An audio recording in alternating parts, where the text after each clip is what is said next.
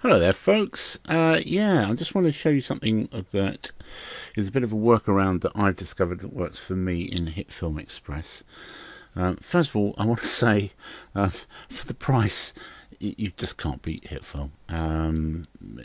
You can use the Express version, which is not kind of hampered in any way. It just doesn't have all the fancy features of the HitFilm Pro version, but it's a perfectly good piece of software, and what it does is it integrates the editor and compositor in one program, and I just love it.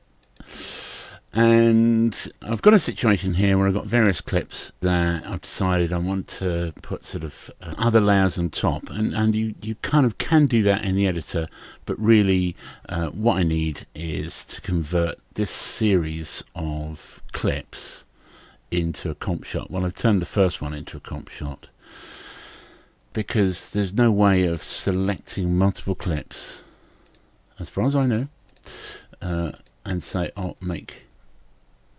combine that into a comp shot. You can't make comp. So what you have to do is a bit clunky, but it works.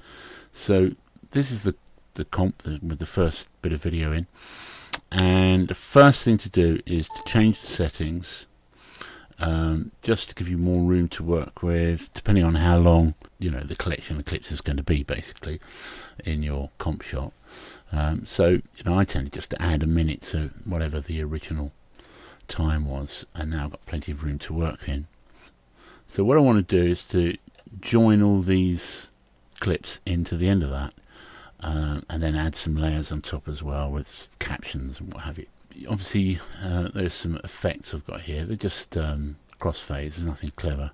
In fact, you might just as well delete them, because they will get deleted in this process anyways. Is to make that into a comp shot. Control M is the quick way, and I give it a silly name. Tend to just call it TTT. Then I can select that, copy or cut that, go back to your main shot and paste that in. I tend to have my time kind of cascade down from top to bottom. It's just the way I like to work. So there it is, that's in there. Yeah, it's in the right place, and yeah, good to go for that one. Don't need TTT anymore. Just delete it from there, and delete it from there, so it's no longer one of my media. So and you literally just keep doing that.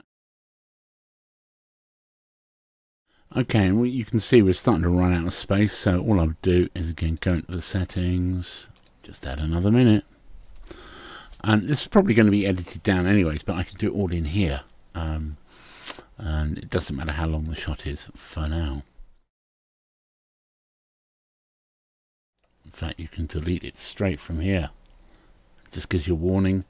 You say yes, okay. Oh yeah, by the way, you might think, oh well, I'll just go copy, go in here, right click, paste, and nothing happens.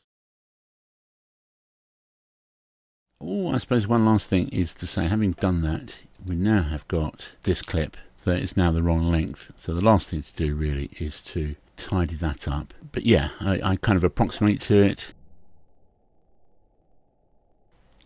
zoom in, approximate a bit tighter, and then use the frame by frame.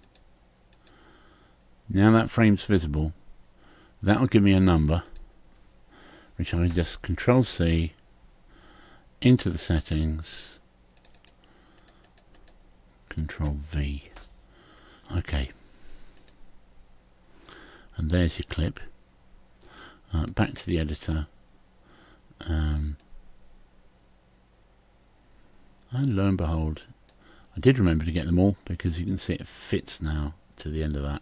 So that's my crafty workaround to turn a series of pre-edited clips into a comp shot.